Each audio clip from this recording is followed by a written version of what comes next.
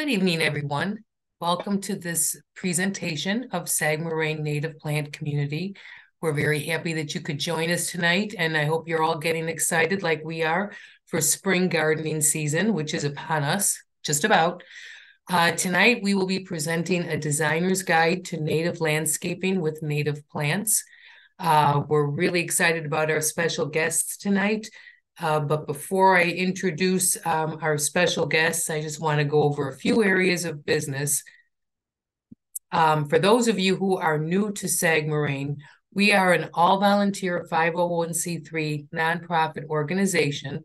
We're located in the southwest and near west suburbs of Chicago, but we pretty much will talk about native plants anywhere in the Chicago area that there's a person that'll listen. Our Sag Moraine is dedicated to the restoration of life-supporting habitat one plant at a time. We envision a future where native plants are embraced for their beauty, environmental impact, and inspiring a grassroots movement towards responsible stewardship of urban landscapes. Just a few items, a few things that Sag Moraine has coming up in the relatively near future in this spring. We are partnering with the Illinois Monarch Project and the Brookfield Zoo to bring a series of spring educational events, both in person and online. Two of the online events that we will be participating in are a free webinar on March 27th at 7 p.m., Why Monarchs Matter and How We Can Help, and then kind of a little bit of a continuation on from the thoughts tonight of creating a native garden. We'll have the ins and outs of creating a native pollinator garden that will be on Wednesday, April 24th, again, both at 7 p.m. And I do want to mention our third annual spring native plant sale that will be coming up on June 1st. There will be thousands of plants available that day for individual purchase, both from stellar natives and Midwest ground covers. But we also have the pre-sale portion of the plant sale, and this year we have 9 different garden packages available for different size locations and different sites. Also, for anybody who watches the webinar, and places your order by March 27th, we're offering a 10% discount on any plant package purchases. Just put the code designers10 in at checkout.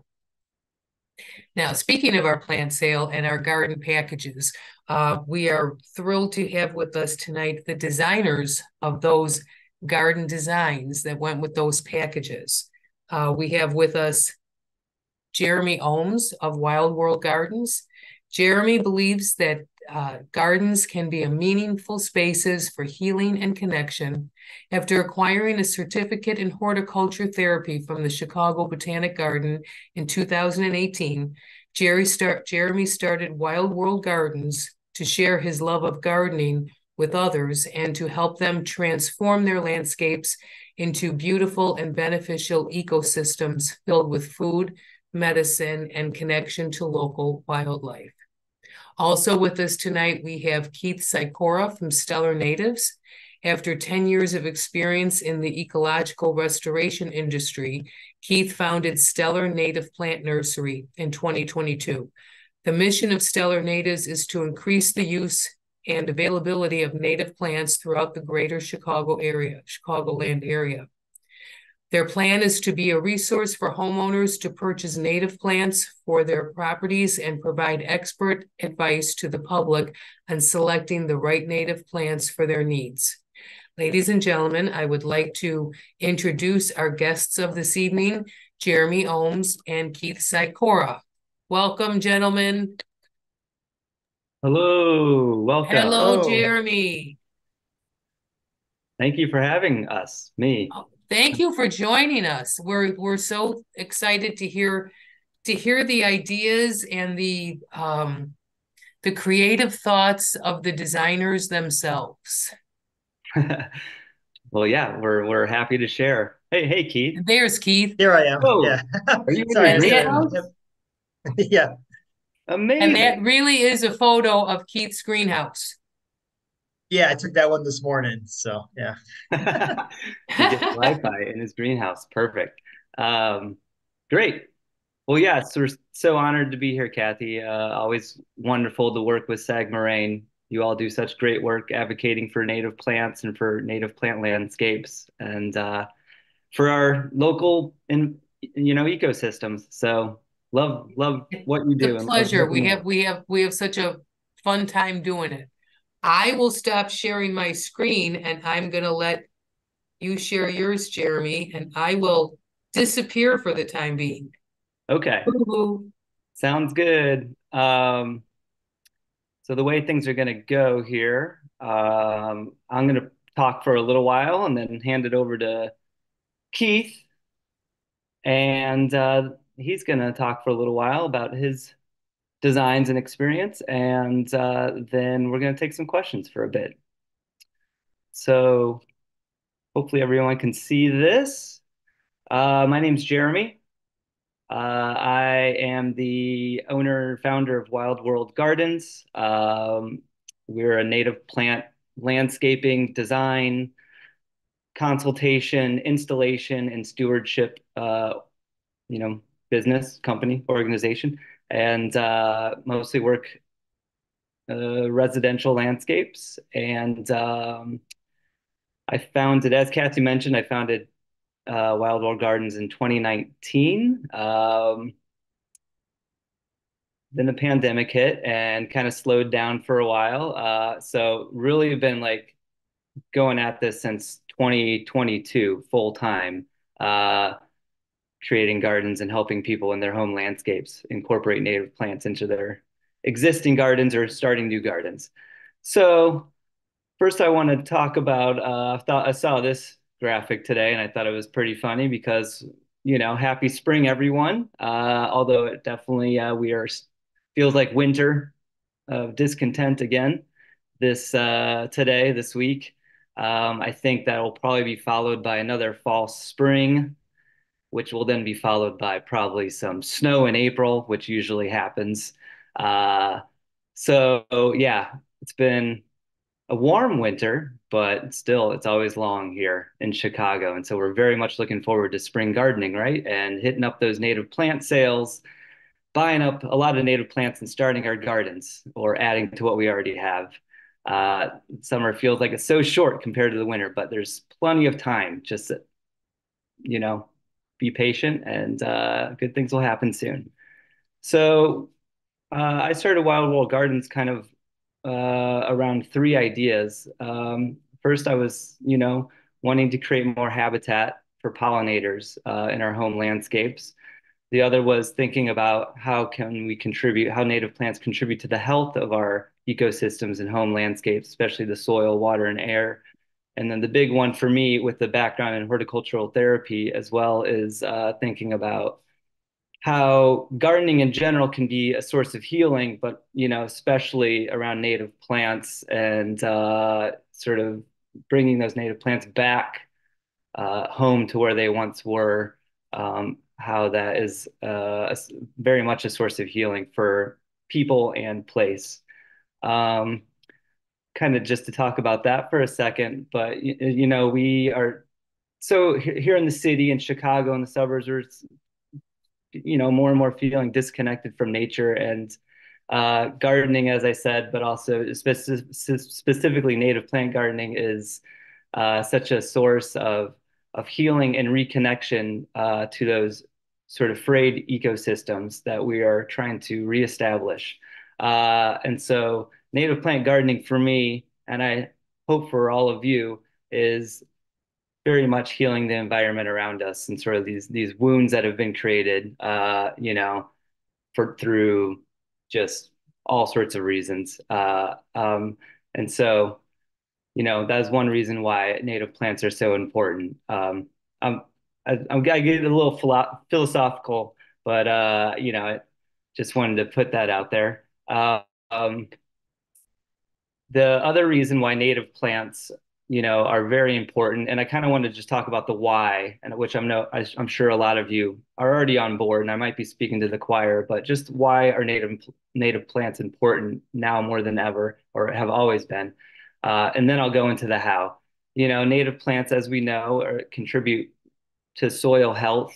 They enrich the soil, they feed the microbes, they control erosion, they improve the permeability of clay soil. So look at these native plants. I'm sure some of you have seen this graphic or a similar graphic where you see the root systems of plants like lead plant or coneflower or prairie dropseed compared to just turf grass, which is not really helping our soil or sequestering carbon or anything like that. And we have too much turf grass out there. And so, how can we sort of shrink that and incorporate native plants uh, into our gardens or, into our landscapes? Um, Not only soil health, but native plants really help with water health. Those deep roots that you just saw, they help absorb and filter water, remove pollutants before they enter waterways, slow down runoff, reduce flood water and stormwater impacts, much more so than just turf grass and all the pavement that is surrounding us, right? They also help our air quality. So they remove harmful contaminants from the air. Native plants are used a lot in remediation. So for air, water, and soil. And obviously, they remove carbon from the air and sequester it into the soil a lot more efficiently than turf grass can. Um, so that's sort of the healing and health part. And then what so many of us are passionate about is creating a home and providing food and shelter for our pollinators and our wildlife. And they need native plants in order to have those things. So why native plants? Pollinators, pollinators, pollinators, other species too. Just like humans, pollinators need food, water, shelter, and space to survive. Native plants provide this habitat and support the needs of butterflies, birds, bees, beetles, moths, flies, wasps, hummingbirds, other species. These animals have co-evolved with these plants. The relationship between plants and pollinators is complex, intricate, interconnected, and interdependent. The beautiful dance of symbiosis. The disappearance of one can signal the extinction of the other. So recently, Sag Moraine hosted Doug Tallamy, who is an amazing native plant guru, advocate, entomologist. Um, and I don't know if you've ever read any of his books. This is the one that I would recommend out of, I'd recommend all of them, but definitely start off with Bringing Nature Home. But he talks a lot about garden as though life depends on it, right? And that's what your gardens should be. They should be a sanctuary and a haven for life. And so native plants help you sustain that wildlife. Here are some examples of the life that we're talking about, and what we're gardening for when we're gardening for native plants. Bumblebees on wild bergamot, the leafcutter bees on purple coneflower. You have the rusty patch bumblebee here on Culver's root in the middle, which had an 87% decline in the last 20 years. Below that, ruby-throated hummingbird on cardinal flowers. All of these pollinators, a lot of them are specialists that need certain plants, in order to survive. And so the more we can create biodiversity in our gardens and provide food and habitat for these insects and their young, um, the more resilient, sustainable, or more just dynamic and vibrant our local ecosystems will be. So, and then lastly, why native plants? Many of these species that I just showed are suffering, and we all know, we've all seen the statistics. And their populations are declining for a number of reasons, but due to climate change, which, I feel like this whole past winter has just been an ode to climate instability with the ups and downs and the weather patterns that we've had. Pesticide use, disease, habitat loss. So really what we need to do, and Doug Ptolemy will always say this, is we need to create habitat, right? We have 130 million parcels of residential land in the United States. I think if we put all of our turf grass together, that's bigger than the state of Georgia. So imagine all of us coming together to restore those lost biomes that once existed and giving all these species a home. Um, so I really always like this picture here, each plant in your garden could be a lifeline for local wildlife. So we kind of have to get past this mindset of gardening just for beauty and aesthetics. Obviously, that's important, and we want to be intentional and show some intentionality and good design to turn people onto this type of gardening. But really, what it comes down to is providing life and providing those lifelines for local wildlife and the pollinators and birds and the species that depend on these plants and these landscapes. Um, and this is a quote that I pulled from that Doug Tallamy webinar from a few weeks back. So envision your property as one small piece of a giant puzzle, which when assembled has the potential to form a beautiful and beneficial ecological picture. So the more of us that do this, the more corridors we create, more connections we create with our landscapes. You know, the wilderness areas can only do so much. We have so much private residential land in this country, and we need to make connections and corridors for this type of gardening and this landscaping for the pollinators that depend on these plants. Okay, so enough about the why. You all know that. Let's get into the nitty gritty here. So let's talk about the how, kind of just a brief overview of just some basics I was trying to think of for native plant garden design. And I got to admit, I'm still learning. It's always a learning process, and I'm definitely no expert. But I've learned a lot in the last few years that I've been doing this, and I hope I can impart some of that knowledge and that experience onto all of you. Um, so I think when you're thinking about native plant garden design, there's a lot of stuff to consider, like with any gardening, but especially with native plant garden design.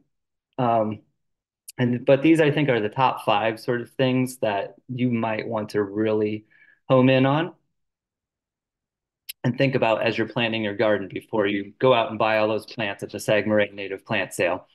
Um, and I'll give an example of a design or a installation we did last year that kind of pulls all this together. So number one, get to know your site and its conditions. This is, very important. Whenever we do a project, we visit the home, we visit the landscape, we spend some time with it, we get to know how much sun is there? Is it sunny? Is it shady? Even within one landscape, there it can be sunny and shady, just depending. There's different microclimates happening. What kind of soil is there? We tend to have pretty heavy clay here in Chicagoland. Um, but it's always good to sort of test your soil or just figure out like what kind of soil it is, and then you can do that with a simple soil test or even just a hand test. How wet or dry does the area get? Will it be exposed to salt, winter salt, especially if you're planting kind of close to the sidewalk or in a parkway close to the street? What about harsh winds? What about foot traffic, dog pee? We do a lot of parkway, what they call hell strip between the sidewalk and street plantings, gardens, and those are like the harshest environments possible. Salt, pollution, lots of foot traffic, dogs peeing. And so you really got to take that into account when you're planning your landscape, because not everything's going to survive in those conditions, but some plants will. Or there's ways to sort of work around that. So number two, think simple diversity. You want a mixture of plant species, but not one of everything. Um, Diversity is key here, right? But you don't want to. I made the mistake when I first got into this, converting my front yard into a native plant garden. I went to the Peggy Notebart Nature Museum native plant sale, and I think I bought probably 60 different species of plants, one of each, maybe a couple of few, and just put them all in. Um, and a lot of them never worked out. A lot of them worked out too well, went a little crazy. But it was pretty much a mess. And so, you know, in order to kind of like turn people onto this and convert the masses, we need to like definitely simplify. Vary colors, textures, and structures, but diversity is key. Like I said, different pollinator species may be more or less inclined to visit a bell-shaped flower like on a columbine or a penstemon over a flat disc-shaped flower like a golden alexandra or wild quinine, and vice versa. Number three, plant in groups. So groupings of individual species look better aesthetically, but they also make it easier for pollinators to find flowers in the landscape, especially in small urban habitats and gardens. I like to use the analogy of when you go to the grocery store, your green peppers are usually close to your red peppers. They're not like completely across the store from one another. That is so that we can access them easily. And so pollinators kind of need the same thing. They want things, their specific plants that they like to pollinate and get food and nectar, food from. They like those to be somewhat together and clustered in group. Plant for different bloom times. So this ensures visual interest, but more importantly, it's vital that something is blooming and available to pollinators throughout their activity season. And then also there's obviously winter time when you are leaving things standing and providing seed heads for the birds, overwintering birds, and providing habitat for overwintering insects. And then number five, think vertically, plant in layers. Your structural layer, sort of trees, shrubs, tall forbs. Your seasonal theme layer, which is your flowering plants, forbs. Your ground cover layer, grasses, sedges, ground covers. And don't forget your spring ephemerals, which are all starting to pop up now. This is a sort of a graphic that is you've probably seen, maybe not, but this is kind of that vertical layer sort of design, thinking about that structural layer, trees, shrubs, you got the tall Joe Pye weed there, then your seasonal theme layer, uh, sort of, in between those structural plants, and then a ground cover that goes in between all of that. And what that does is that creates a plant community, which, helps suppress weeds, helps the plants sort of support and socialize with one another. And, when you go into an actual like plant community, you don't really see much bare ground. And so that's what we're trying to emulate here. All those layers densely planted. So just real quick, this is kind of an example of a design that I did last year with Sag Moraine, and this was in Justice, Illinois, the Justice Park District Pollinator Garden. Um, I kind of want to just walk through this to sort of talk about some of the considerations I was thinking about while I was designing. So this was the space. It was a north-facing garden against this building, this Park District building, 21 feet wide by 10-foot long. Um, North facing, like I said, so it had partial sun, partial shade, more sun on the edges, as it went from east to west, more shade closer to the building there. The soil was clay, loam. It wasn't the worst soil, but not the best. But it doesn't matter. You don't have to amend soil. There's always don't fight nature, work with it. There's a right plant for the right place. So you see a downspout on the left there. So there's more moisture kind of by the downspout, sort of medium moisture in the middle, and then pretty dry. You can see where the grass is browning close to the edges. Um, the actual planting area sort of sloped down from the building to the pavement. So something to think about there, just slope and how you would work with that. Not too windy because the building blocked most of the wind. And then one of the considerations was that, I didn't want to plant anything too tall because they wanted some light to get into those windows that were about 4 feet high. I think that was like a conference or office room. And then obviously this is like a driveway in the front here. So they salted in the winter. And so that salt is going to get into the garden. So thinking about that for the plants on the edge. And also foot traffic, that door to the left and door to the right, those are entryways. And so people are kind of walking, maybe cutting across, maybe, walking on the edge. So thinking about that too.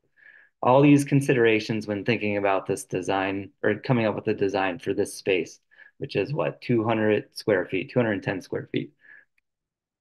One thing that's valuable that I use all the time is Google Earth. Type in the address, get your satellite image, zoom in. You can sort of see some sun and shade. I think there's a way to actually to show the sun as it goes throughout the year. And you can also measure the space as well with Google Earth. Super valuable tool. Highly recommend.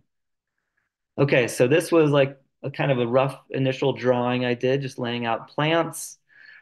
First thing I did was they didn't want any trees really, so I thought, thinking about those structural layers, I put in a couple shrubs there because, shrubs are very important, uh, you know, uh, plant to incorporate into your landscape, especially for habitat and food for birds and things of that nature. So a couple shrubs, lots of plants put in this. Taller plants kind of towards the back, shorter plants towards the front.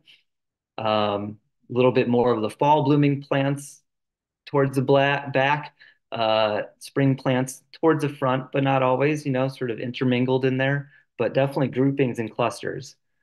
So this is what it looked like kind of after I drew it all in and colored it before I labeled it. And then here it is with everything labeled. And this was pretty much close to the final plant list and design. So as you can see, we had the shrubs kind of in the back, the black chokeberry and a common nine bark. Both don't get too tremendously tall, but they'll provide some fullness and like kind of serve as focal points.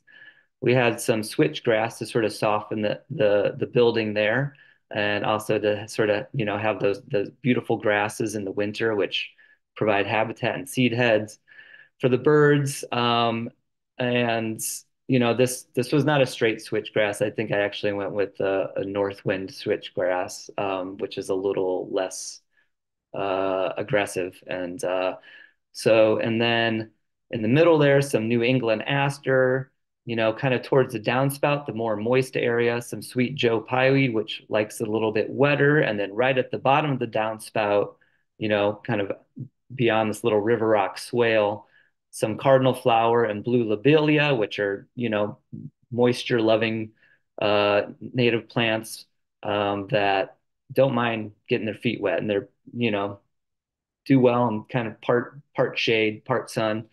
Um, also had some swamp milkweed or red milkweed there beyond that. Um, incorporated some sedges, made sure that there was something blooming at all times, right? So there's spring bloomers here, there's summer bloomers, there's fall bloomers, there's stuff that's going to look good all, hold interest all winter long and provide habitat and provide food. Right in the middle, there's a couple big cup plants that's sort of another structural plant. Uh, those essentially serve as like bird baths, the way the cups are shaped, the leaves are shaped. So yeah, prairie drop seed on the edges here, which does well in really dry, kind of tough situations. So right there on the edge, sunnier, drier area. Same with the lead plant. So yeah, that was kind of the design and thinking behind that. After considering all those, taking into all those considerations that I talked about before with what the needs and the sort of requirements of the space. And there we go. That's after we planted it, a bunch of volunteers and I. I actually don't have any pictures since this planting, so but supposedly it looks good. And pollinators and monarchs have been flocking to it, and it's been successful thus far. Um, so when I was coming up with the designs, same with Keith for the Sag Moraine, we obviously don't have a specific like situation or site that we're thinking about. So what the kind of the challenge is to come up with a plant list or a design that can fit a bunch of different needs, right? And so what I tend to do, and this is my third year designing for the Sag Moraine native plant sale, is I try to pick plants that are more well behaved, that are longer blooming, that are just kind of more readily available, and just more, I guess, in general, more successful. And less aggressive and that are also going to give you some beautiful blooms and some amazing habitat for pollinators and so yeah, it can't be a one size fits all for sure. So, we did three different designs. We did or actually nine, but we did kind of three different themes, which was pollinator picnic, bird banquet, and then Keith did shady sanctuary. And we did 10 plant group for each of those, 20 plant group and a 50 plant group. Um, so yeah, and the same sort of thing, kind of like power plants towards the back, shorter towards the front, incorporate some grasses, um, and make sure that something is blooming at all times. So I'm going to just quickly talk about some of the plants I chose because everyone loves talking about plants and want to get into that before I hand it over to Keith. But these are some of the plants that I just kind of, fall back on pretty frequently when I'm doing my designs because they're just the tried and true. Um, so Golden Alexander, Zizia aurea, 2 to 3 feet tall, 2 feet wide. Um, my golden Alexander in my garden, the foliage lasted all winter this year because it was such a warm winter. So it's pretty much, it can be semi-evergreen, really. Full sun to shade, so it's very adaptable. Medium moist soil, clay, loam, blooms May, June. They have a long bloom time. Gives the garden some well-deserved early color for several weeks, late spring to early summer. It's an important plant to a number of short-tongued insects that are able to easily reach the nectar in the small yellow flowers. It's a host plant for swallowtail butterflies, black swallowtail, Ozark swallowtail, uh, kind of similar to plants in the carrot family, so carrot dill, things like that. Their caterpillars will feed on its leaves. It has fibrous roots and spreads readily by seed. So you might want to cut off some of the seed heads if you don't want it to spread, or give it competition. So plant densely around it with some sedges or other plants. Don't be afraid to plant right up against it to give it the competition it needs so it doesn't spread as readily. Another one, foxglove beard tongue, which I think more and more is being called smooth penstemon digitalis. 2 feet tall, foot wide, full sun, partial shade, very adaptable plant as well. Once again, the foliage on this, the basal leaves pretty much stayed evergreen all winter this year for me again. Blooms June, July, blooms perfectly in that sort of lull between spring and summer, after the first wave of spring bloomers before the summer bloomers come in. So it fills in that gap really nicely. The basal leaves turn slightly purple late in the season.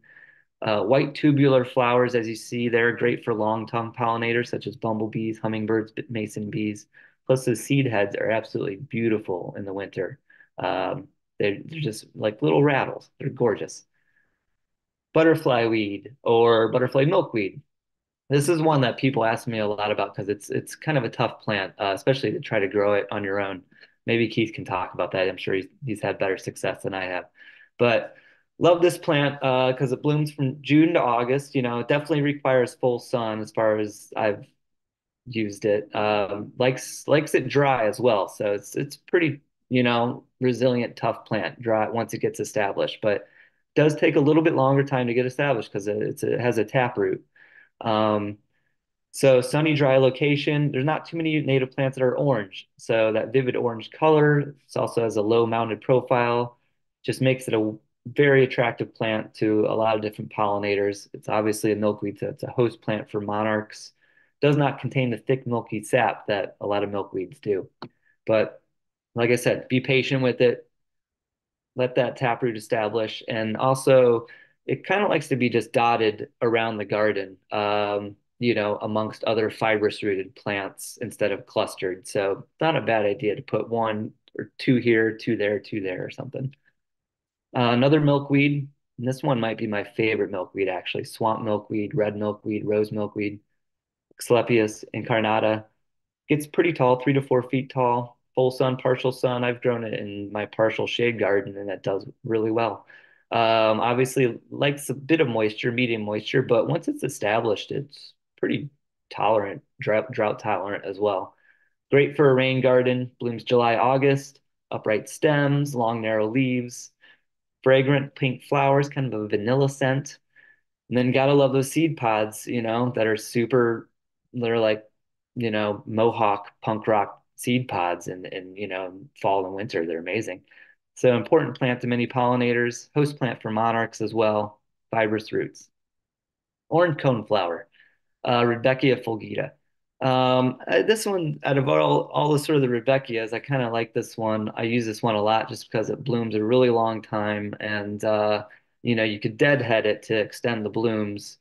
Um, it has these beautiful bold yellow-orange flowers, deep green foliage, kind of has this mounding profile, which is a nice structure in the garden. Great nectar source for many butterflies. Seed heads feed finches in the winter. Great plant, Rudbeckia fulgida, orange coneflower. Speaking of coneflowers, purple coneflower, although this is a different one. Echinacea purpurea, kind of this is, I call it the gateway native plant. This is just pretty much a crowd pleaser, very iconic, easy to grow, blooms for a long time, looks great. Uh, put it in full sun, put it in partial sun, could even put it in partial shade, won't get as tall. Dry medium soil, clay loam, really can't go wrong with this plant. Favorite nectar source for butterflies and bees, and obviously the seed heads down there. I like to show the winter seed heads as well because that's important. That's food, and that's something that you look at all for half the year.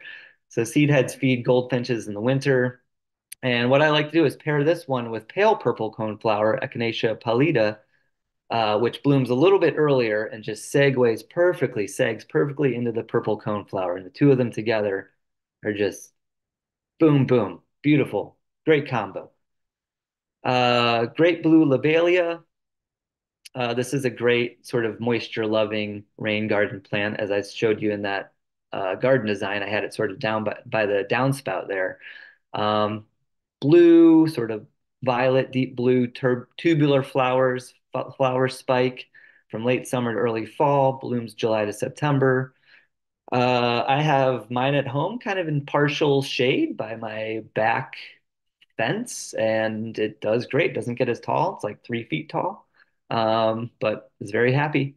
So excellent for hummingbirds because it has those tubular flowers. So this is featured in the bird banquet. Fibrous roots, forms colonies in favorable conditions, so give it some competition. Another plant that it really likes to hang out with is cardinal flower, Lobelia cardinalis, so which is red. So the red and blue together. Very patriotic. Um, okay, love Liatris. They're all great.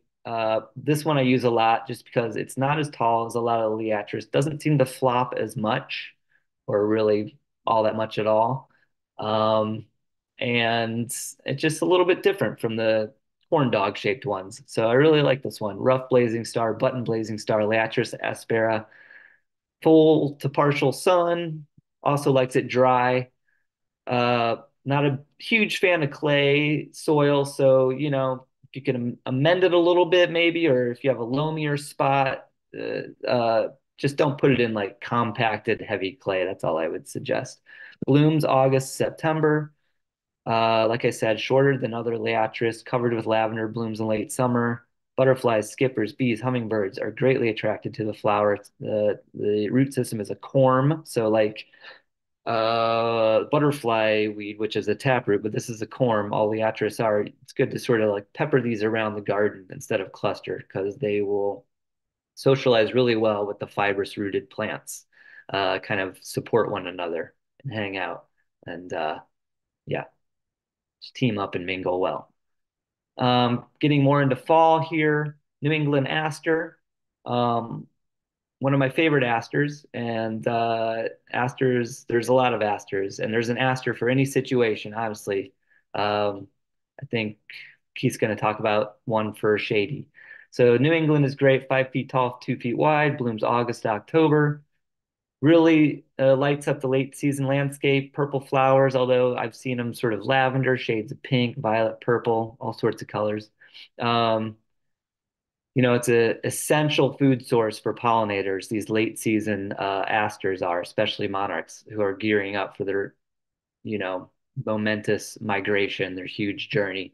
So asters and goldenrods, that's why they're so important in the garden. The thing with the common complaint with asters, two complaints. One is that their lower leaves usually dry up, especially New England aster. So the way to kind of, don't worry, it's normal. The way to kind of get around that is plant more plants, plant plants around its knees to sort of cover up those dry leaves.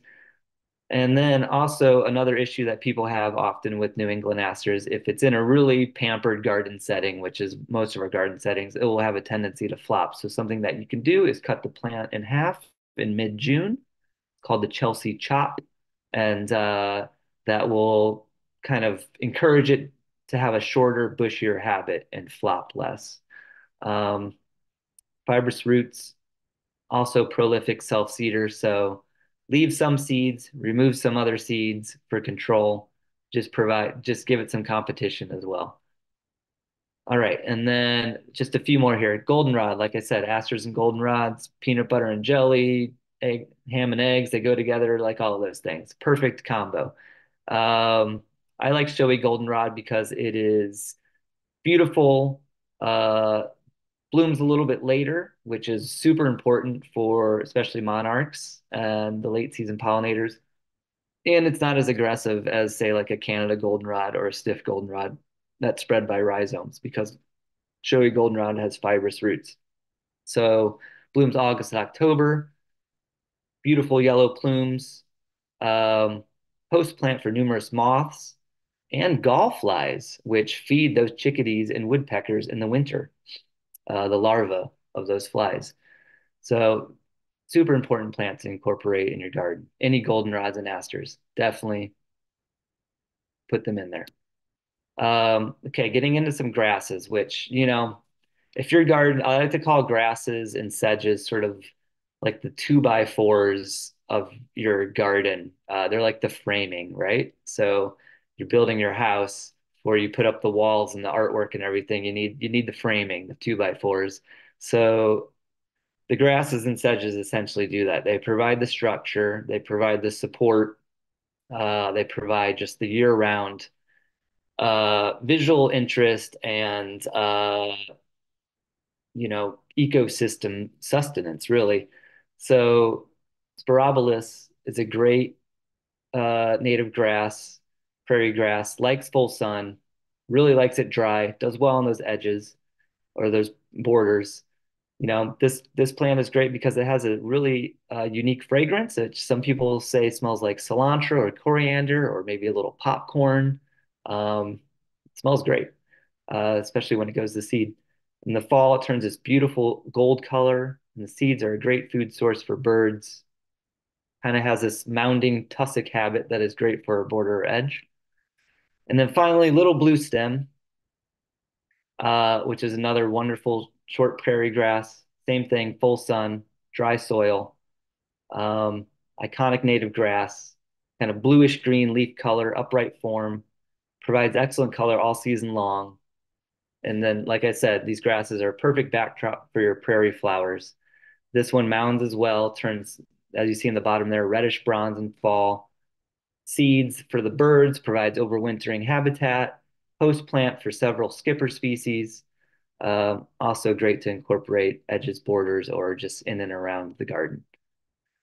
So, before you pick out your plants, prepare your site. You could cut out the sod. You could sheet mulch. There's a number of different ways. I'm not going to get totally into that right now. You can ask me questions if you want to know more about that. But prepare your site once you've determined where you want to have your native plant garden.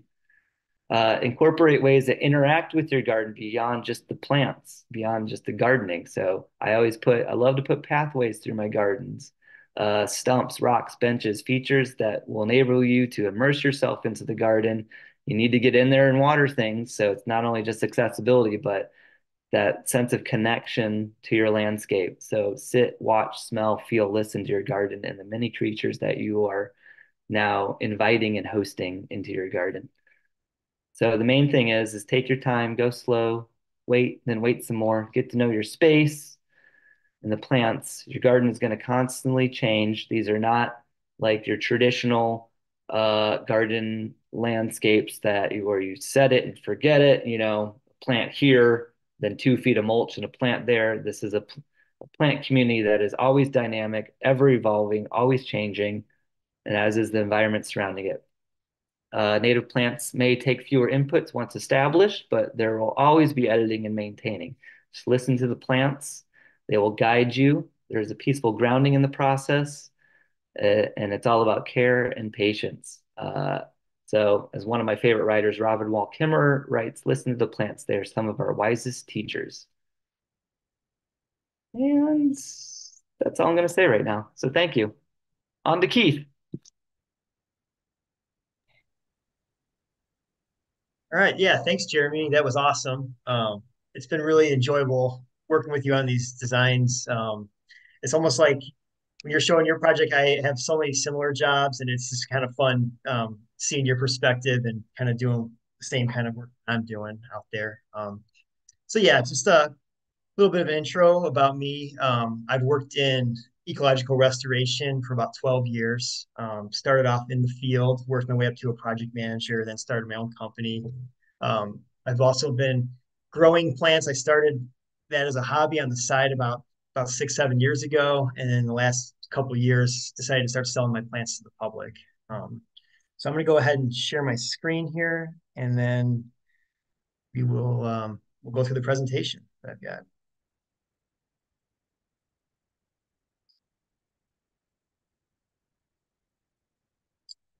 Okay, excellent. All right, so we're going to get started here. There we go. Okay. As Jeremy mentioned, he designed the you know the other two plant packages, and I designed the Shady Sanctuary one. Um, the, what I'm going to do is for this presentation, we're going to go through all 12 species that are in the 50 plant package, and just kind of just talk about each one a little bit, why I chose that for the design and why I think it works well, and and maybe some fun and sprinkle in some fun facts about each plant as well. So. Um, There we go. So yeah, when I was designing this plant package, these are the design considerations. Obviously sunlight. So these are everything that's in this plant package is for a shaded site. A handful of these plants can actually handle full sun. Plants like columbine and wild geranium, they have a very wide variety of sunlight that they can handle, and so they're just great plants to put in almost any installation. Um, for soil types, I'm thinking about when I was designing this, I'm really thinking about the homeowner and their typical suburban, backyard, front yard, um, pretty much medium type soil. Everything in this is kind of goes from that medium wet to medium dry, um, situation that you would typically encounter out here in the burbs, or even in the city. And there's nothing like too wet. There's really no, like water loving species in this design package. Some of the plants can handle a little bit of the drier soil, like the columbine and some of the asters and things like that. But that was what I was really shooting for, was kind of the middle of the road for the soil. I tried to get as many, pollinator friendly, showy forbs in there. There are a few species of sedge to kind of give you some texture in the design as well.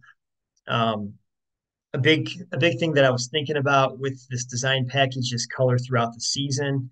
I wanted to make sure that you kind of had something in bloom throughout the year. It's a little bit tougher with the shadier sites. You get a lot of spring ephemerals and early bloomers, and then you get a lot of nice things at the end of the season, like the asters, the zigzag goldenrod, those kinds of plants. The middle can be kind of a challenge, and so I'll kind of talk about that. There's a species of penstemon and some geranium that's going to kind of bridge that gap. I tried to go for things that were landscaping friendly. So I didn't go too tall. The Joe Pye weed stayed out of the design. Same with like golden glow, things that get really big and aggressive. Because this is for a smaller area, and try to go with that. And then yeah, I tried to keep it affordable. I would love to put Jack in the Pulpit and Bloodroot and Trilliums and things like that in the design, but those are really hard to get from the nursery, and if you get them, they're extremely expensive. So try to get things that were a little bit more, readily available. All right.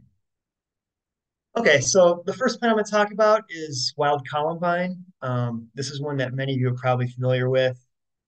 It's got this beautiful red and yellow flower. It's an early season bloomer.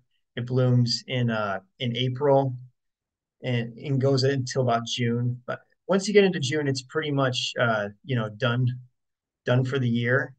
Um, but it's like I said, about 2 feet tall, has some gorgeous foliage here. You can use it, like near a path or a sidewalk. It looks good next to these landscape stones. Um, it is a host plant for the columbine dusky wing. That's that butterfly on the right there. It's a The dusky wing is actually a skipper, so it's technically not a true butterfly, but it has more characteristics similar to a butterfly than a moth. And skippers, just so you know, they get that name because they have kind of this erratic way of flying, kind of a irregular flight pattern. Um, but then, yeah, here's a picture of its larvae, feasting on the foliage here, and then just a really nice photo of one landing on the flower there. So, um, another fun fact about columbine, which I think is good to know, is it actually will survive near pine trees. It's hard to find native plants that'll survive next to them. May apples is another one that I know does well there. Other than that, it's kind of trial and error. Those are the only two that I can really think of off the top of my head that have some literature backing it up that they can handle that. Those that I'd mention that because that's kind of um, a good kind of a cool fact about this plant. And again, this one, I don't know if I mentioned it, but this is a plant that can handle full sun as well. So full sun all the way to full shade, this plant can handle. So it's really, really hardy. It grows kind of all over the place. Next one I want to talk about in the plant package is wild blue phlox tubericata. It gets about a foot tall, has these lovely kind of pinwheel blue flowers with five petals on them. Um, Looks great in a woodland setting. It's a companion plant to wild geranium. They're typical in the wild, found to be growing near each other. I wanted to mention is this is an early season bloomer, and around that same time, this when wild blue phlox is blooming, Dame's rocket is known to bloom, and that's an invasive species that's in the mustard family. And you can see on this slide, it's the one on the left. The easiest way to tell the difference between a Dame's rocket and a phlox is that the Dame's rocket has four petals on the flower, whereas the phlox has five. Um, you're not going to really, I don't think you're like wild blue phlox and Dame's rocket, you're not going to really get those two mixed up because of the height difference. The blue phlox blooms around the same time as it, but it's only a foot tall, whereas this gets to about 3 to 4 feet. The one on the right, phlox pilosa, prairie phlox, gets about the same height, and as you said, as you can tell, it looks so very similar. But you don't have to worry as much because phlox pilosa that blooms later in the summer. So you're not going to see those two. But it'll be funny because yeah, the Dame's rocket's going to be going nuts here pretty soon in the next month, and a lot of people are probably going to mistake it for phlox and think it's pretty and keep it. And then yeah, wild geranium. That's the next one I want to talk about. I use this plant all the time now in my designs because it's a gorgeous ground cover. Um, it has a pretty nice long bloom time. It starts in May and it will go into July. It's another one of those super plants that can handle the full sun to full shade. Um, and it's just absolutely gorgeous. So it's got a nice flower. It's got a nice leaf on it. Um, this is like one of those fun facts that I was going to tell you about is it has a fun way of how it spreads its seed. Um, as you can see on the left, it kind of starts with this like crane's beak structure where the seed pods are. But then on the right, as they start to dry out, those structures, they kind of become like a spring. And the seeds are drying on the ends of those like spring-like structures. And eventually, like the weight of the seed is kind of keeping it taut. And then eventually that seed will dry out completely and it kind of rolls onto it and then it gets catapulted across the air to its new home. So it's kind of fun how these seeds spread, by catapult. And yeah, so I thought you'd get a kick out of that. I looked for video. I could not find a good video online of it to share. Um, so yeah, this is Penstemon hirsutus, and Jeremy talked about Penstemon digitalis, which is a great one that you see that everywhere. Hummingbirds like these plants, both, you know, all species of the penstemon, they really like those tube-like flowers to get in there. Um, this is one, as you can see, it's in full sun, so it's another kind of that super plant that can do full sun to full shade. And I selected it specifically for this plant package because it starts to bloom in June and goes into July, and that's the hardest time of year to find blooming shade loving forbs. So that's why it's in here. As you can see, it kind of has hairs all over the plant, like this photo on the left. Um, but it actually gets its name because it has the hairs on the tongue here of the flower. So you can see that's a good photo of the hairy tongue. Um, and oh, gets that one. Yeah. Works great in the landscape. So we'll move on to the next species. Virginia bluebells. This is one that you're going to start seeing this pretty soon. If you haven't already, they're probably starting to emerge already. Maybe not flowering yet, but they're coming. They'll be here soon. If you have them established, you're very fortunate. Um, this is when they start to flower, they color. About 2 feet tall. They do form large colonies over time. Hey, Um, Keith, you, Keith yes. Mason, when you turn your head to the left, we can't hear you. Oh, okay. I'm sorry. Okay. Okay. Thanks. Hopefully you didn't miss too much. Hopefully I didn't. Yeah. Okay. Um, so yeah, with the Virginia bluebells, they get about 2 feet tall. They do form colonies over time. It's a true spring ephemeral, and you know, here's a great example of just a beautiful colony. I think anybody would love to look out their backyard and see that. And you don't have to worry about it really taking over because if you have planted with other things, it's going to die back, and then your other native forbs and grasses and sedges are going to come in. So okay, next is Jacob's ladder. This one is again kind of on the shorter side. It's about 1 to 2 feet tall. Um, it's an early season bloomer. It's in that April and May. It unfortunately has kind of a short bloom time. It has those beautiful flowers, but you only get to enjoy them for a short amount of time. Um, but it's really great for a landscaping situation because of its foliage. It'll stay green all season long. It actually can handle quite a bit of sun. If you put it in a sunny location though, you have to keep it watered.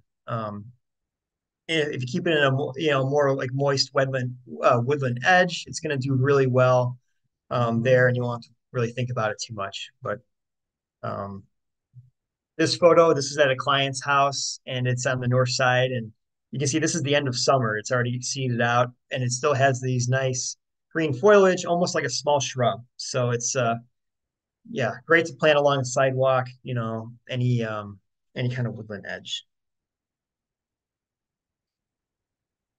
Yeah, so now I'm going to move into some sedges here, and the sedges are in this plant design to kind of add some more texture to the design and to um and to kind of keep some evergreen type stuff going on as well throughout the season.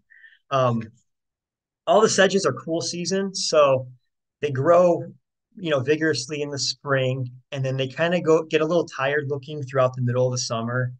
And then once we get back to fall, they start to green back up again. Um, and this is Carex sprengelii, long beaked sedge.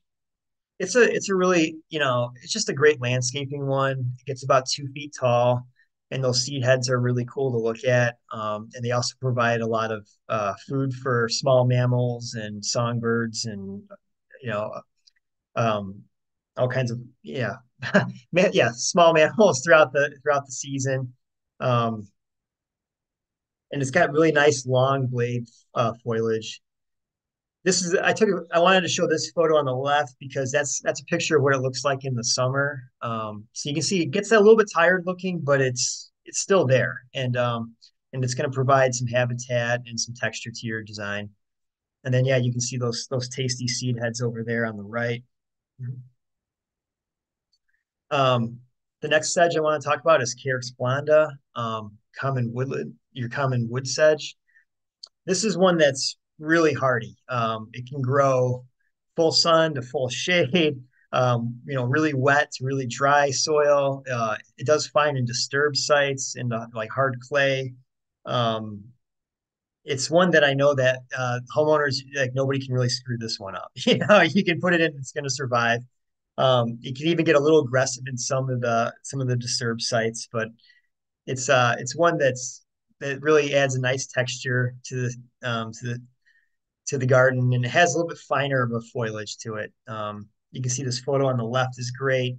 This is early in the summer, in the spring, when you got the bluebells and the trilliums up, and just a great texture to go with your spring ephemerals there. And then you get a closer look of the seed head here on the right. Yeah. So yeah, and then this is the third sedge that I put in the plant design. This is Carex rosa, the curly styled wood sedge. Okay. Again, it's very versatile. Looks great in a landscape situation. It can tolerate dry to medium wet sites.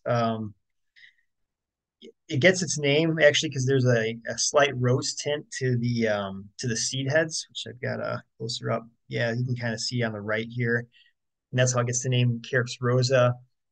Um, there's another species of sedge that I use quite a bit called Carex radiata. It looks very similar, but radiata needs a little bit more moist soil, so that's why I went with Carex rosa for this design, because I just want something that I know can handle these garden beds a lot better. And then now I'm kind of moving away from the sedges, and we're going to get into our late season color. Um, so zigzag goldenrod here is this is going to start flowering in August into October. It gets its name because it has a zigzag pattern of how the leaves attach to the stem. It's nice how it also flowers, where it connect the flowers, flower from the same spot where the leaves connect to the stem as well. Um, it's got these toothed margins along the leaves, and the leaves are about 4 inches wide, about 6 inches long. It can get a little bit more aggressive than some of the other plants in this package, so that's why I only kept it to about three of them, because it will eventually start to spread. Um, I know some other designers that design with native plants, and they always want to include a little bit of goldenrod in their designs, just because they do provide so much habitat for pollinators late in the season. I've had one designer; she said it was, they're like little oak trees for pollinators. So yeah, in this shaded garden, I definitely wanted to include goldenrod. There's one called blue stem goldenrod, which is another shade tolerant goldenrod that would work well as well, if you have a shaded site. Yeah, and here's a close-up shot of the leaf margins. They kind of got those sawtooth out on the margins. And the bees, yeah, they go crazy over all goldenrods, really. But yeah, this is a nice one in your garden.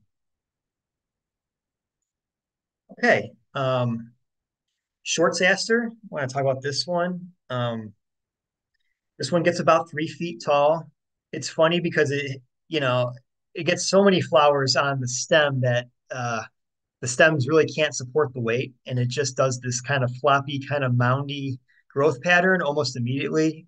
But it's nice. It looks like kind of like a eerie cloud of flowers, and it's really nice because it's in the fall when it's blooming.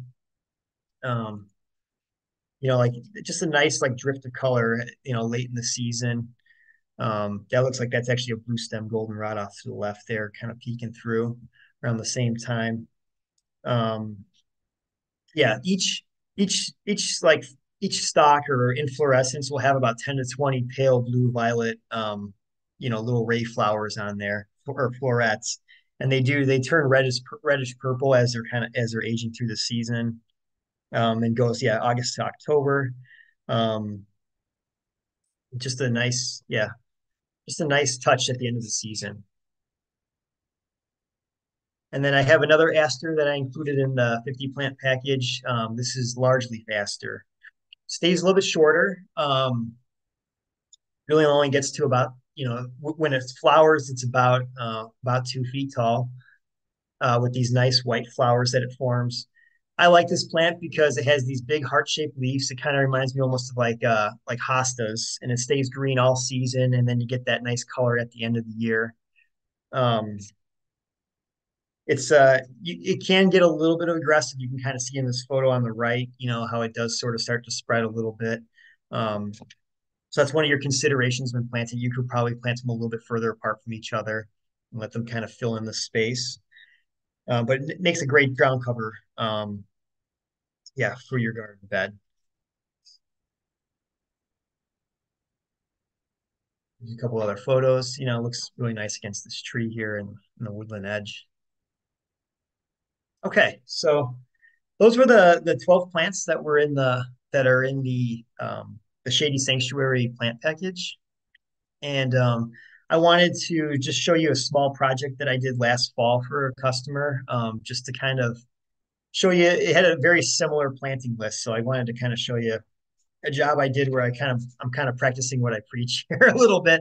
Um, but yeah, this is a customer. They met me out at the Naperville Farmers Market last year, and they actually grew this bur oak from acorn themselves about 20-25 years ago. They were Bill was coming the yeah the client was coming back from Indiana, grabbed some acorns, got them to germinate, and then he planted a few in his yard. This one over here was another one, and he ended up moving this one here. Anyways, long story short, you've got a traditional landscaping here. You got the turf grass, you've got Pachysandra here, lily of the valley, um, and they wanted to convert this to native. So we what we did to convert it was we actually did use herbicide to kill off the Pachysandra and the turf grass and to kind of wipe the slate clean.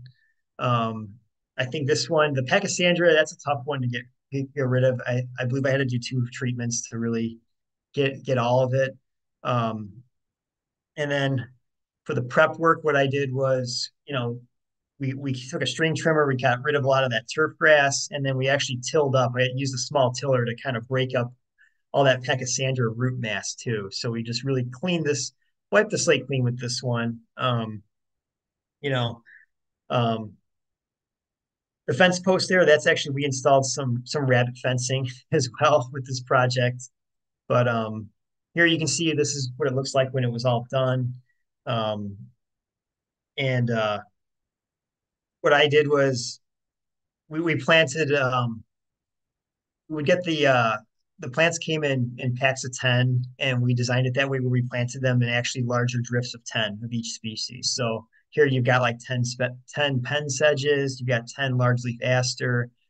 There were some species that were on back order, so I left an empty spot here that's going to go in the spring. And yeah, I wanted to show this off because this is using a lot of the plants that are in this design.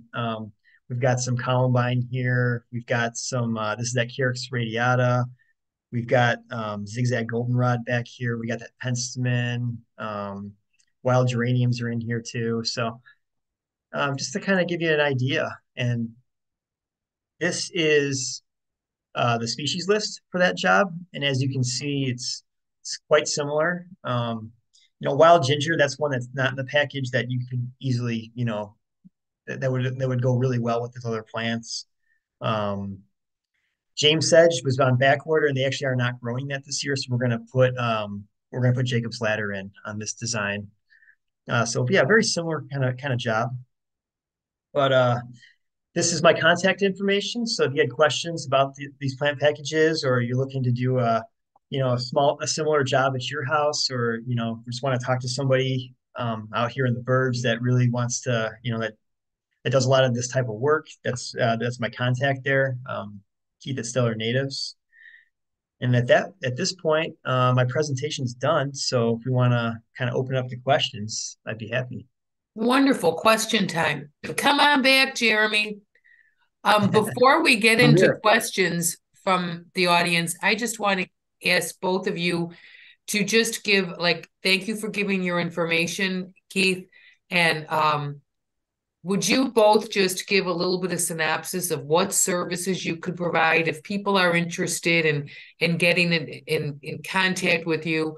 What are some different services that you provide? I mean, do you do, would you do just strictly a design? Do you do anything remotely? Do you do, I mean, what are the various options if people want to reach out to you? Do you just a consultation to, come and give them information at their house? What can they call you for? Whoever Yeah, wants to go first. Go ahead, Keith. Go. yeah. No, yeah, that's a great question. Yeah, so majority of what I do is plant installations and then stewardship. I grow quite a bit of plants, as you can see. Like, well, that's the picture of my greenhouse in the back. But you know, I use a lot of those plants in my installations, and then I sell those also at plant sales and things. Most of my design work, though, is it.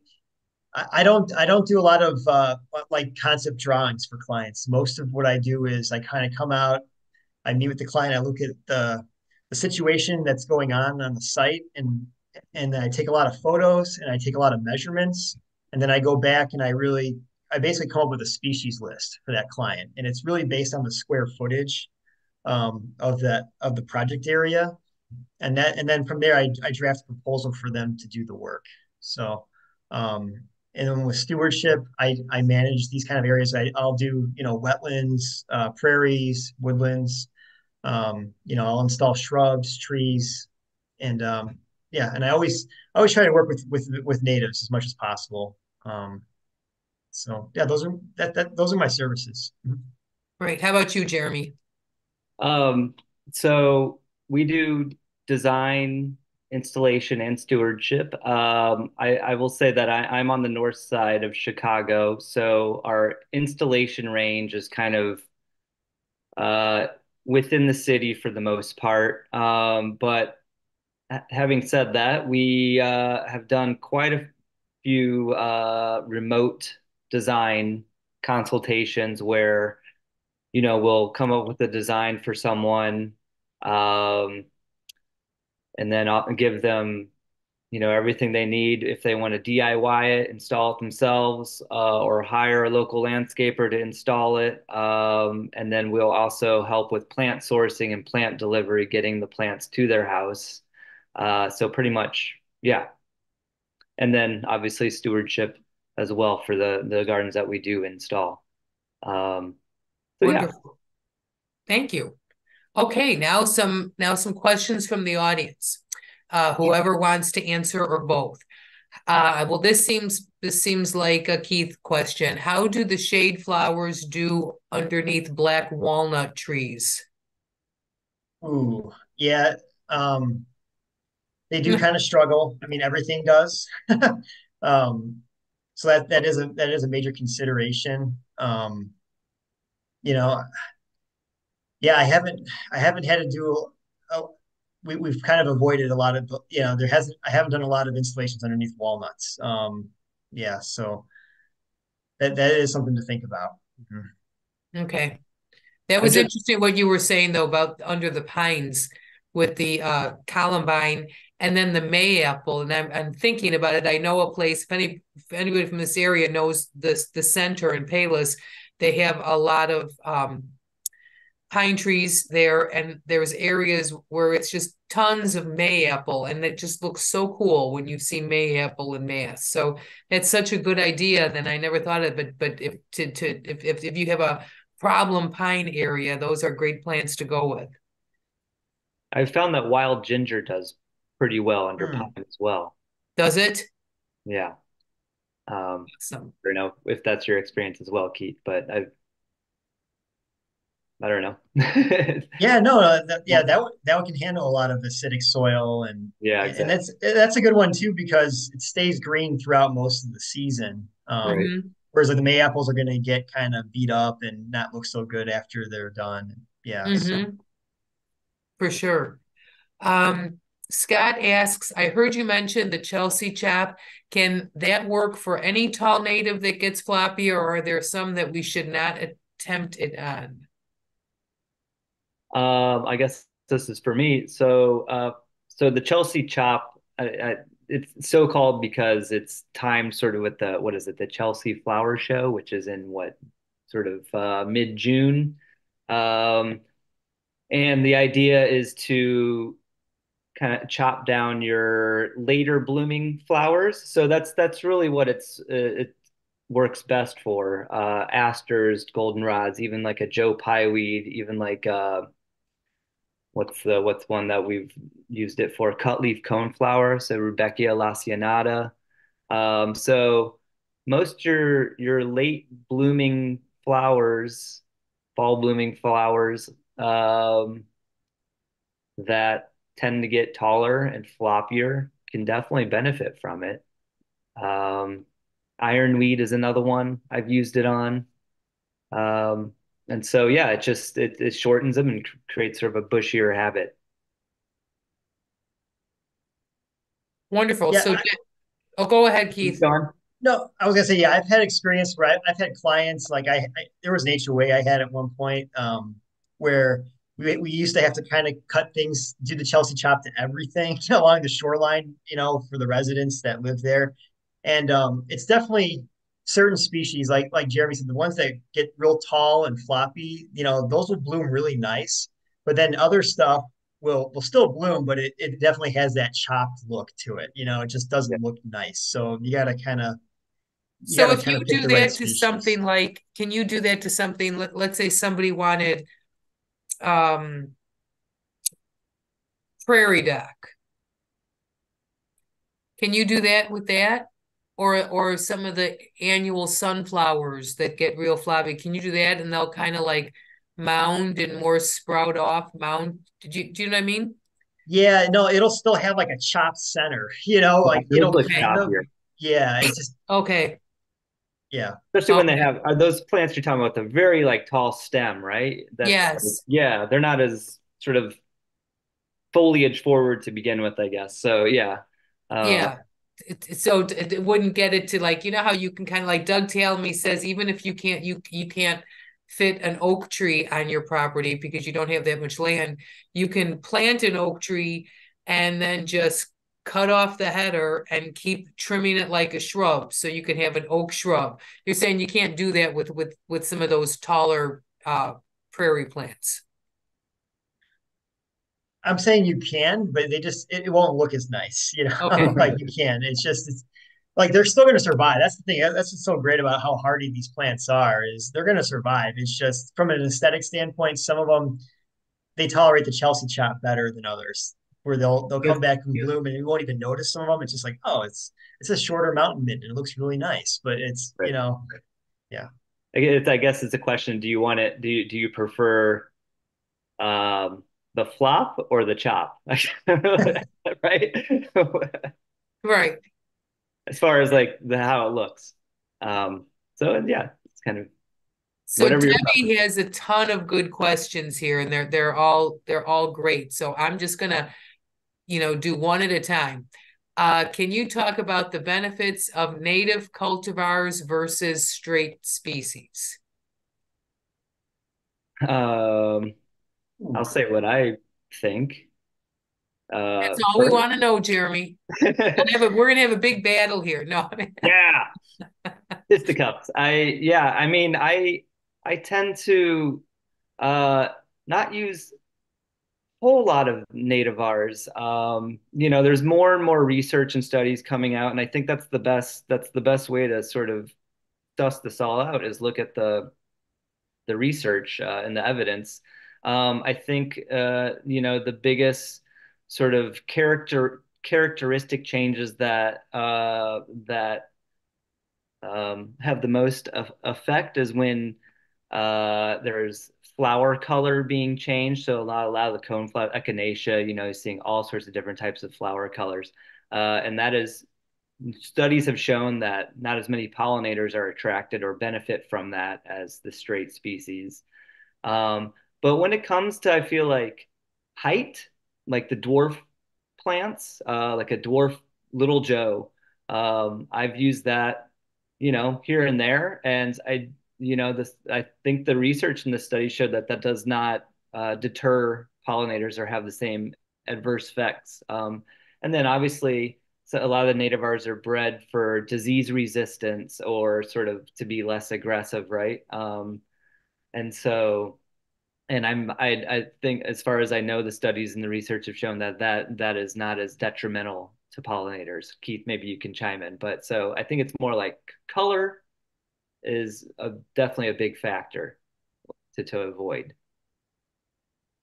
Have they ever Yeah, I done mean, any I research, like if a plant, if in regards to a host plant, let's say that, is such and such, coneflower is host plant to a certain, type of moth. That if it's, I mean, even if the pollinators like it for food, will do the larvae tend to feed off of it as readily? Has there been any research on that you're familiar with? I'm not really familiar with any research on that. I mean, I know that um, you know, the native strait species evolved with the native insects and larvae, and that's why a lot of these they can only they can only really feed off of the strait species.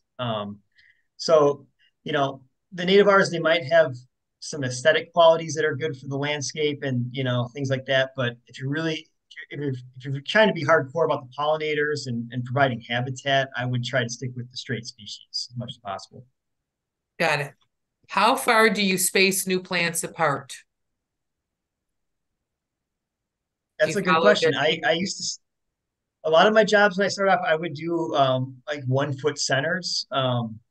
But I found that you can actually get away with up to about 24 inch for a lot of these forms because they do grow so fast and they kind of spread out. So it depends on how dense you want the planting to be. Um, so And so anywhere from one, when you say you could go 24 inches even, are you talking about a pint size plant? yes, a pint or even a plug, yeah, Even a because they, plug. Okay. yeah, yeah, they'll catch up. 1 gallons, I pretty much always do 24 inch centers, but yeah, it depends on how dense you really want it. Some plants too, like the liatrices, you can get a little bit closer. It's probably better to do like a 1 inch or not. I'm sorry, 1 foot, 1 foot spacing for those. Yeah. Gotcha. Yeah, I tend to plant fairly densely because, or encourage people to because, and I split the difference, sort of a foot and a half, really, kind of. Mm. Uh, like Keith says, things will fill in quickly, especially with pints and plugs. You're getting more bang for your buck when you buy pints and plugs anyway. And so. Yeah, there's nothing wrong with adding more plants. Essentially, you're creating a living mulch, right? And you really want that plant density to help suppress the weeds and retain the moisture and kind of work together. Um, but yeah, I mean, obviously, like some of the bigger plants, forbs can go 2 feet from one another, gallons for sure.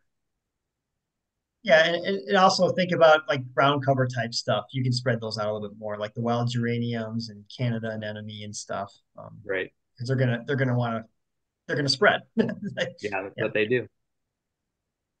How about relocating a plant if you put it in the wrong spot and you want to move it? Is that very difficult because of the root depth? I mean, I think with plants that have tap roots, like a baptisia, so blue wild indigo, or like a butterfly milkweed, it's a little more difficult. I've relocated those actually. I just have to sort of be very careful. Um, but everything else, I've really had no issues. Yeah, I was kind of laughing when you said Baptisia because I moved one for a customer and I kind of made a joke at the next customer that asked me to do that. I was going to tell them they can't afford it Uh, because that tap root was. I mean, I was hacking at that thing with the shovel and it was so hardy, but I got it out Yeah. and I moved it, and it made it. It Yeah. did Oh, great in this new wow. spot. You just So gotta take like half the earth with it, that's yeah, Do those have like the biggest taproot of any of the native plants you've worked with, the Baptisia? yeah, probably one of the biggest tap roots. I mean, something like Indian grass, or like they're so anchored in the ground. I remember working at an HOA one time, and one of the people there, the residents who didn't like the big blue stem, he's out there trying to yank on it, and he couldn't get it out of the ground, and it's just kind of funny because yeah, some of this stuff is so anchored in the ground. Yeah. right. Um, this is a good question. How far should your native garden area be from a neighbor who sprays their lawn? Ooh. Just move.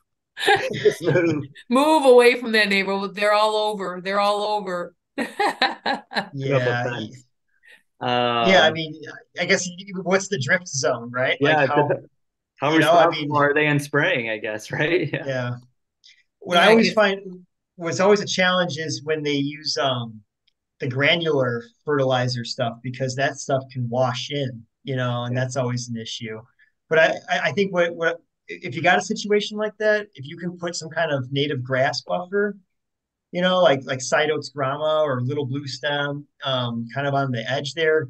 That's Right. always a good thing to kind of prevent. So if things wash in, because they will kill the forbs if it's going to get in. It's a broadleaf herbicide that's in that fertilizers.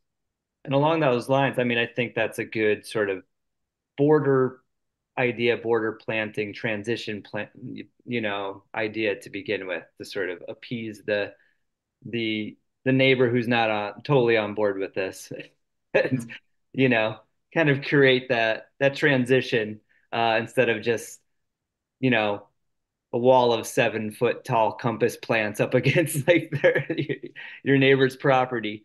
Um, yeah, it's interesting because I had a client just frantically call me last week that True Green came by her property and spread all of that granular fertilizer in her newly planted native plant gardens that were planted last year. By mistake? Uh, no, on purpose, and she does not have a contract with them at all. And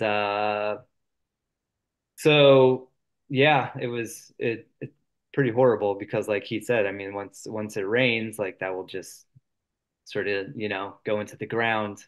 She was out there with like a vacuum cleaner, like Oh sucking up the gosh. little Oh man. pellets essentially, and documenting everything, calling True Green, making numerous complaints, but you know, yeah, One kind of pro tip too, and this goes back to my crew days and everything, is if say you're spraying herbicide and you accidentally hit a native plant, a lot of times you can rip that part of the plant off, like the leaves that you hit, and you'll save the plant.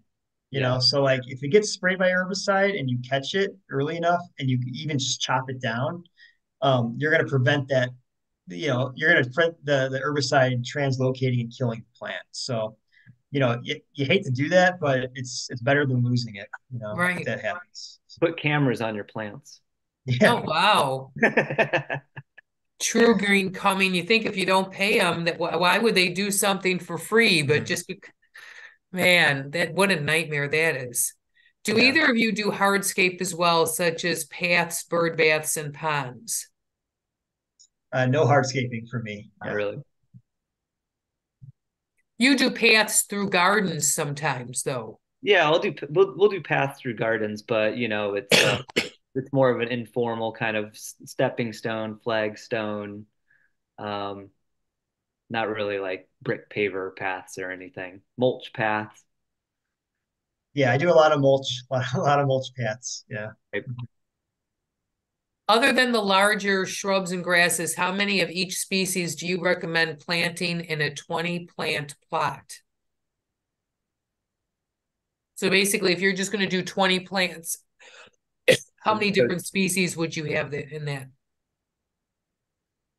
It really depends on what the look that you're going for.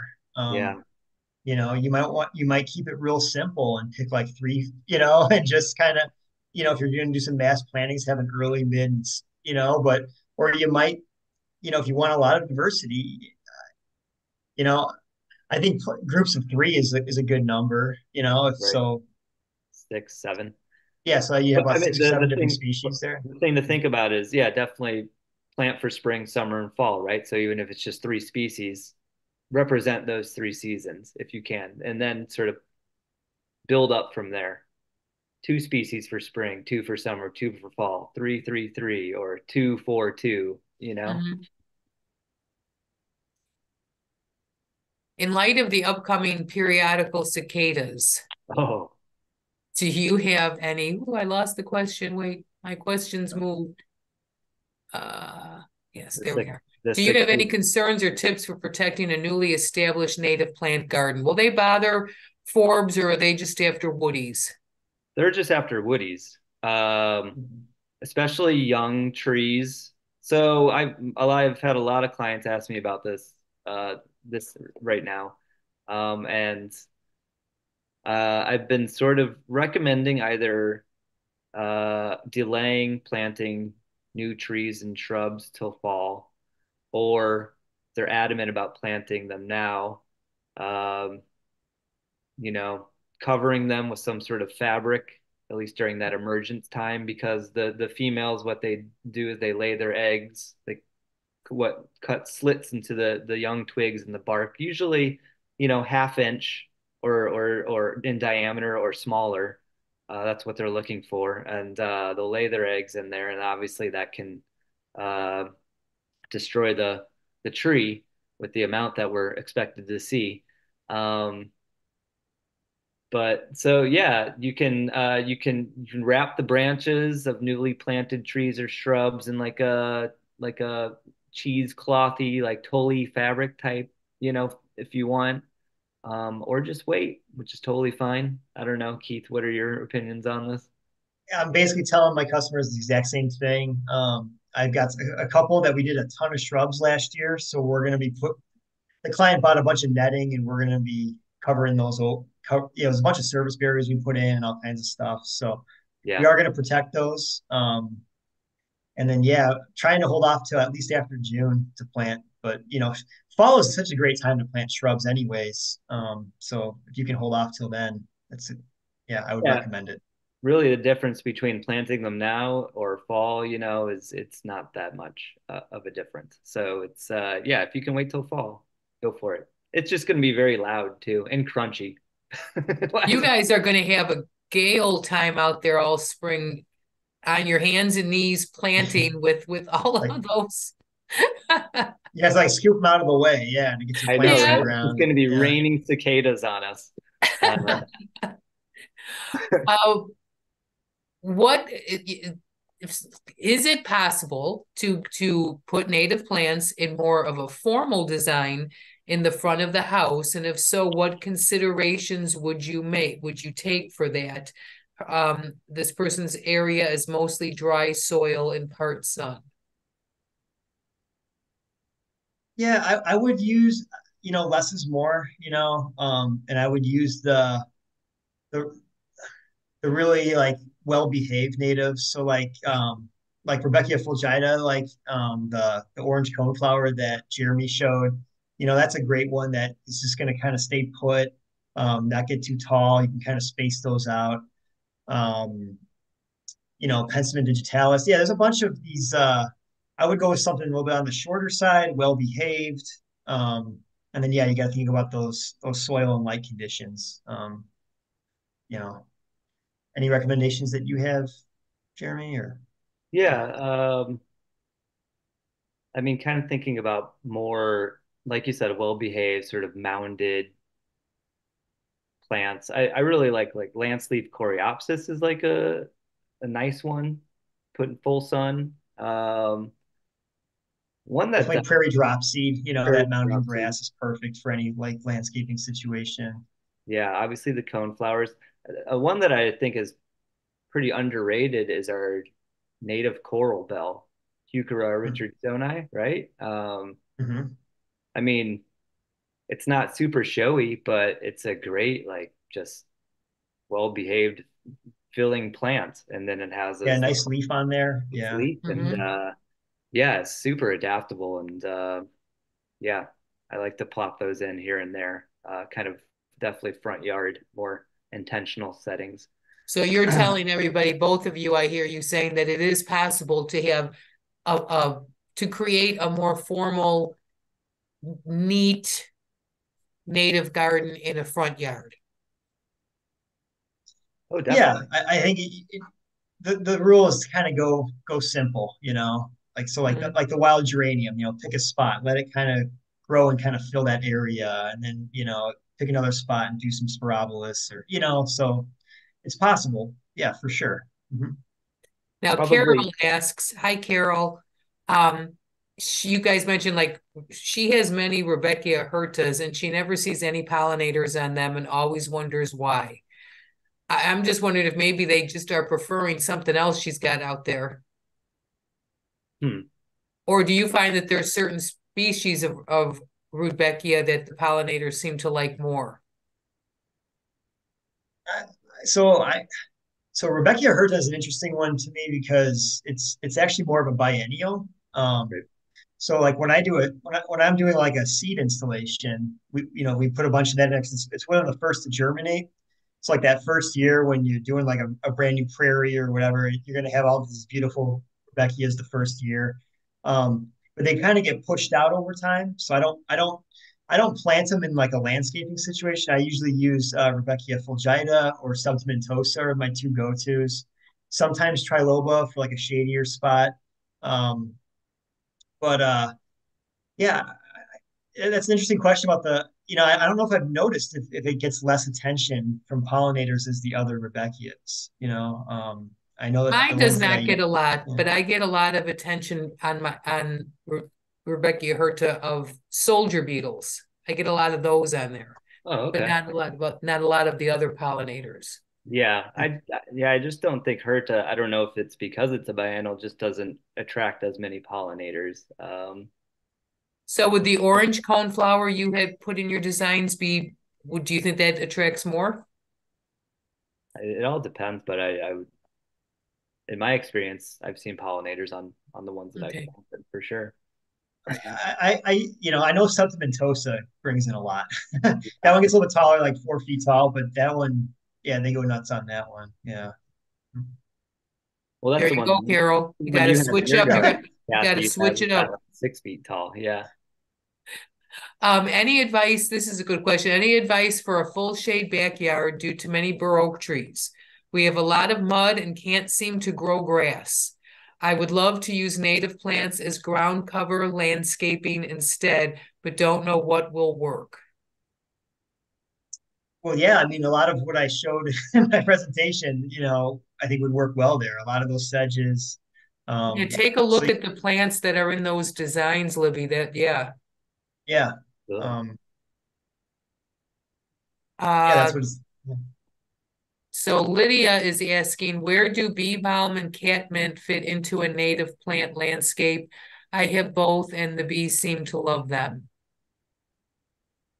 Well, catmint is not native, but is it Mediterranean, I believe. Um, but if it's happy and you love it, no problem. That's like that question before, like kind of incorporating this into a more formal garden aesthetic. Doesn't mean you have to take everything out. You can leave in your catmint, you can leave in your some of Mhm. your salvias and stuff, but add some other natives amongst that. Bee balm is great. There's wild bergamot, which is kind of the most popular, I think, bee balm, but I've really grown to love Monarda punctata, which is also called spotted bee balm or horse mint, shorter. I like to pair that with purple coneflower. They look awesome together. Um, and then even Monarda bradburyiana, right, which is Mhm. what is the common name for that? Eastern bee balm, I think. Or Bradbury's bee Or balm, or Bradbury's yeah. bee balm, yeah. Also a shorter bee balm. I've my experience with both of those is they don't get the powdery mildew as much as the bergamot, the Monarda fistulosa gets. Um, but that maybe that's just because I had them in really like sunny areas that were just well ventilated. Um, but yeah, bee balm is the bumblebees go nuts. I love it. Just Yeah, I mean, watching you guys dialogue back and forth about it, I was thinking, I wonder if these guys ever go out for a beer and just talk native plants. Yeah, well, how did your such and such do in the shade? You should. I'll meet you at your greenhouse. yeah, yeah, you should come over. Yeah, for sure. Yeah. Um, and here's one that I think everybody can relate to. Well, a lot of people can relate to. Do you have any secret advice for how to deter rabbits? Is there a silver bullet we don't know about? They attack so many of our newly planted native plants and smaller newly planted shrubs. Yeah, The you fence. know, I get that question. Obviously, I sell plants at farmers markets and stuff, so that's like the question I get all the time. And you know, rabbits, there are some species like the things in the mint family, like the bee bombs and things, they tend to leave those alone a little bit more so. But if they're hungry, they'll eat anything. Like I've seen them, especially this last year, I've seen them eat penstemon, I've seen them eat milkweed, things that I didn't really see them eat in the past. So I think if, you know, and I'm sure Jeremy would agree, like, the solution maybe is having more plants. I know that sounds kind of funny, but if you have like the one lone cone flower and it's all surrounded by turf grass, it's like the rabbit can't resist. But if you've got, something going on there and you got quite a bit, I don't think you'll even really notice, once they're established. And Yeah. Is so, there any species you guys have noticed to really, really though be rabbit resistant where you've just never seen the rabbits go after them? well, the Monarda, that's probably the Bernarda. top of the list for me. I doesn't seem Okay. like they ever really bother that, The chrysanthemum, the mountain mint, the different mints, mhm. they seem to resist. That obviously the more fragrant the plant seems to deter them, as well as the deer, right? But like Keith said, I mean, I feel like our rabbit and deer around here are just another level of hangry. And so, and like, um, yeah, I agree. Overwhelm them with plants, shock and awe. Just plant them, you know.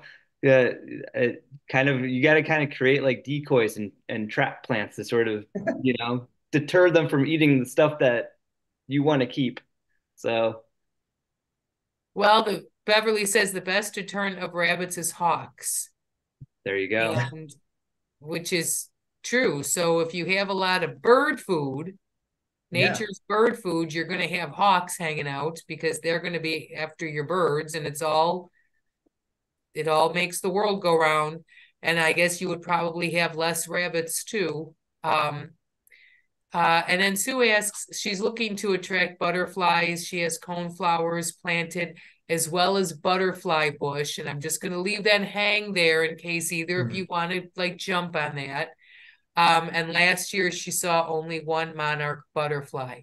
I'm just going to add to that. Their numbers are down again. Their numbers were down estimated 54% this year. So Yeah, another over last year. So we really got to get that milkweed in our landscapes, guys. We really, please, please, please plant a spot of milkweed, everybody listening. But did either one of you want to discuss butterfly bushes and how many of them you use in your designs? zero. Yeah. I've planted them for customers that wanted them, and then I have a lot of problem with them surviving. It seems like I had to replace them. I don't know. So I know yeah, that if you want, I think they're in some places they're considered invasive. I've never Mhm. had that problem, but I don't know. Doug Tallamy always says it's like eating McDonald's for Yeah, butterflies. It it's doesn't like give junk them, food. yeah, junk food. Butterflies. It's all style and not much substance or sustenance. I mean, they might be covered in butterflies, but it doesn't mean that it's good for them. It's not providing the type of nutrients and protein that the butterflies really need. So yeah, it's a sugar plant. So try to stay away from those if you can and plant milkweed We instead. want to we want to send those monarchs off on their winter migration and give them the best chance of making it. And that's not going to be on the nutrition from butterfly bushes. It's going to be on the nutrition from goldenrod and asters. Absolutely. Yeah. One thought on that. I've really come around and really like world milkweed. It Mhm. almost, especially on these drier sites, it almost gets shrub-like, in a way. I've really been Does impressed it? with that, and that might be a good, that might be a good option if you don't want to do, if you want something a little bit more shrubby but milkweedy, but an actual milkweed. Um, world milkweed Wow, might be a really, Warren milkweed gets a little bit shrubby. yeah, like the Interesting. verticulata, yeah. Yeah. I want to try some of that then. And it holds up to a decent amount of shade too, actually. I have it in my sort of front yard, shadier area, and it doesn't get as shrub-like as it would in full sun, but still does its job, and the butterflies love it. And we have one more. Do we need more than one species of milkweed for the monarch butterflies? I know for some reason Doug Tanley says it's good to have like two or three species. Yeah, start with I don't know if it matters because to be honest with you, every time I find an egg, it's on my swamp. right. Um, start with one and go from there. Just keep adding as you go. But yeah, just just make the leap with the one at first. Um, but yeah, And there's if you guys don't mind indulging me, this was something that you had mentioned when you were talking, Jeremy, and I just wanted to finish off. Would you just talk a little bit more about because I just think it's so cool and I don't know that everybody realizes that these native plants that co-evolved with each other, they really they really form communities and they grow better with each other and there's a real relationship that that exists. And would you just talk a little bit about a native plant community and what that is and how they benefit each other and how they interact with each other? Some people that sounds kind of spooky, oh, these plants out there talking to each other, but they really kind of do. yeah, absolutely. Um, yeah, I mean, when you go to any woodland or any prairie restoration or remnant that's left, you know, what you don't see is acres of mulch everywhere, right? And with individual plants here and there. Our gardens do not tend to not represent what nature is and what it wants to be. And so, um, the more that we can emulate those native plant communities that exist, uh, around us, and I would say that I would recommend that to everyone as far as like considerations for design. Go visit some of these, native plant communities that are in and around your area. There's a list on my website, or there's probably a list on Sag Moraine as well. And just observe, like through different seasons, observe how the plants interact with one another, how the communities change, how the plants, um, you know, are dynamic, and how some will, just kind of be the focal points at some times, and others will sort of rise and fall, and it's all connected. And I think that's probably the best thing that anyone could do is in their research, and just for their own sort of experience and knowledge, is get out there and observe and look at these plants in a community and try to bring that into your own home landscape if you can, as much as possible. um, Keith. Yeah. So, one of my recommendations is this book, The Plants of the, oh, you can't, Oh yeah. yeah. Oh, yeah, Plants of the Chicago Region, Swinking Wilhelm. Um, the thing about this book, what they did was for every species of plant in the Chicagoland region, they actually put down their known associates in the wild. So Mm. if you really want to get hardcore into this kind of stuff, you can say like, oh, I've got some, some blue phlox in my yard, or you got something already. You can go like look to this book and see like what naturally is found in the wild with that species. So if you really want to get into that, that's we're lucky that this book exists for our region, that we have all of our plants categorized and the kind of communities that they naturally evolved in or have been found with each other. So that's something that's an option. Just saying. Yeah. Thank you very much. All right. Well, thank you guys. I don't, this was a wealth of information. And thank you guys for getting us started this spring. And now I just can't wait to get out there. Yeah. It's coming. It's coming. It's It coming is. early too. Yeah. Yeah, It's for nice. sure. But thank you so much. And everybody, if anybody has any further questions or information or wants to check out Jeremy or Keith's services in your own yard, again, please reach out to them. You can also find their information on the resources section of our website. And we'll see hopefully some of you next week for our next webinar, which will be how to help monarchs in your yard. So anybody who has questions about milkweed, we're going to be doing a deep dive on all kinds of milkweed and other things monarch related. So with that, I will say good night, everyone. Good night, Jeremy. Good night, All Keith. right. Yep. Thank you. Thank you so Thank you, much. everyone. Thank you. Always a pleasure.